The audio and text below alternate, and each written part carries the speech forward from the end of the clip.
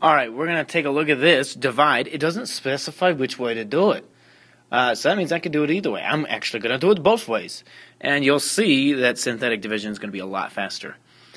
Remember, synthetic division is best when you have just a single, like a binomial there, a linear term. If it's anything else, if it has like a 2 in front of it, it's not the easiest to use synthetic division. If it has an x squared, you can't really do synthetic division with that. It has to be a little bit more simple than that. But this is a case where we can use synthetic division. I'll do that first. Step 1, write down the coefficients of your dividend. Well, the coefficient there is 1. And then 4. I have 4, 3.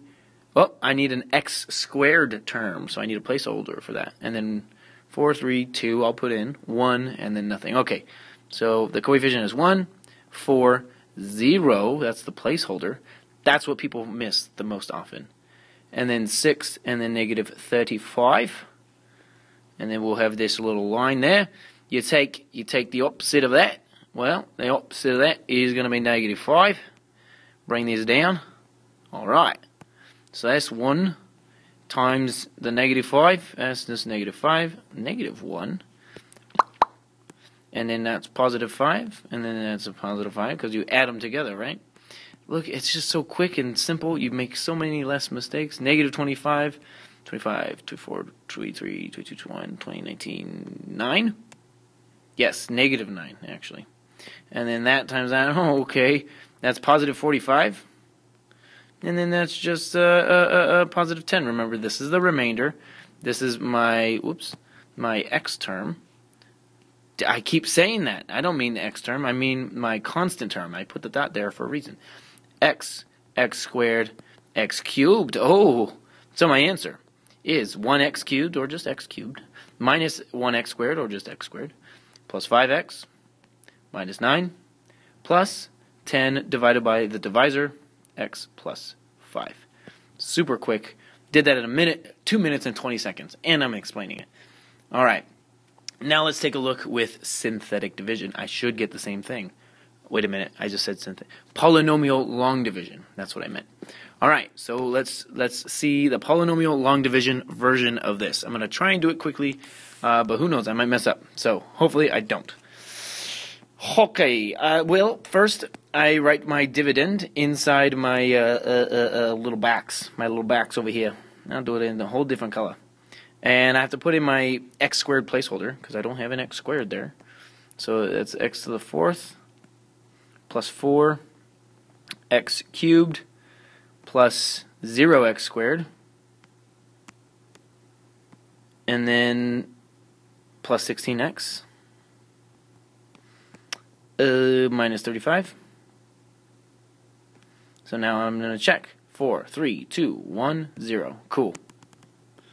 And that extends all the way over. Okay, I don't need that part. Oh, that's ugly. Whatever, we're going to leave it. And then the divisor, x plus 5. Okay, what times x gives me x to the 4th? Okay, sweet. Just 1 x to the 3rd, or just x to the 3rd. And then I get x to the 4th down there. X to the 3rd times 5. That's plus 5x to the 3rd. Change the sign to subtract. That goes away. And then what do I have? I have just negative x cubed, or negative 1x cubed. Either way you want to write it. Plus 0 x squared. I guess I could bring down the rest, but I don't want to. Okay, so how do I get what times x gives me negative x cubed? Well, that's just a negative 1, baby. Negative 1 times x. Oh, I need an x squared, don't I? Negative 1 x squared. There we go. Negative x cubed. Negative 1 x squared times 5. That's just negative 5 x squared. Geez, this is taking forever. Change the sign to subtract. That goes away. And we just have 5x squared. I will bring down. Yeah, I brought it down. Plus 16x. And then what times x gives me 5x squared? Well, that's just going to be 5x, right? 5x squared. And then I distribute this to the other piece. That is 25 Oh, 25 skidoo. 25x. That's very nice. Change the sign to subtract. Sounds like I'm bouncing a ball. No, it doesn't. That's a minus. Okay, that cancels out. And then I get negative 9. Negative 9x. Quite a bit of a process. Oh, look. X cubed minus x squared. X cubed minus x squared. Plus 5x. I bet it's going to be a 9 next. Minus 9. Negative 9. Right? Yeah. What times x gives me negative 9x? Well, that's just a negative 9. And then I distribute that. That's, oh, I got to bring this one down, huh? Down under. Minus 35. Okay. Negative 9x, and then negative 9 times 5. That's negative 45. Change the sign to subtract. That goes away. And then I have positive 10. Look at that. Look. Oh, that's interesting. That's super. Okay, let's write this down one last time.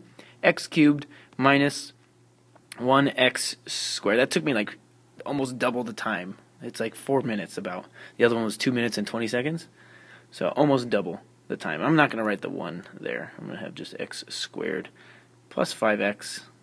It wouldn't be wrong with the 1, but I'm going to write it like this. And then 10 over the divisor. You can't forget the divisor. X plus 5. Okay. And that is indeed the same. So this is just so much faster and easier. Look at all this work, and then look at all that work. It's so much quicker. But check this out. Here I have a 45. Same there. What? Insane. Here I have a negative 25. Do I have it? What? That's insane, man. Here I have a 5. What? It's crazy. Crazy. This is what? Negative 5? What is negative 5? Insane. Like, completely ridiculous. So that's where synthetic division comes from. Somebody noticed this pattern. They're like, wait a minute. I can just do the coefficients. I need those x squareds. As long as you put in those placeholders. Look, that even is the same. Nice. So really, it's a lot cleaner if you do synthetic division. But remember, it only works out well when you have just an x and a number there. Cool. I'm done with this video, man. Get out of my face.